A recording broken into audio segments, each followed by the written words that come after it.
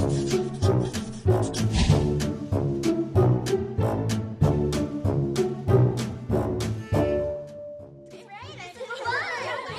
boys and girls, today we're going to talk about how coal-burning power plants work. It's super simple. Did you guys know that coal is like a fossil fuel?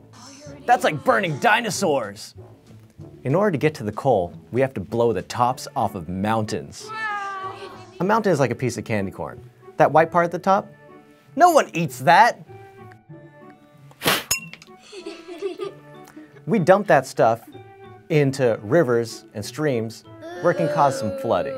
So now we have the coal and we transport it in a coal train. We can tell that this is a coal train because of all the black dust that's coming off. Choot choot! Oh, hey there little guy. Don't worry about all that black dust. It can be rinsed off very easily. Once the coal gets to the power plant, we burn the coal to heat the water. Water turns into steam, which turns the turbine, squeaky, squeaky, squeaky, which makes electricity. It's very simple. Or we could just take a windmill, put it in the middle of the field, and let the wind do all the work.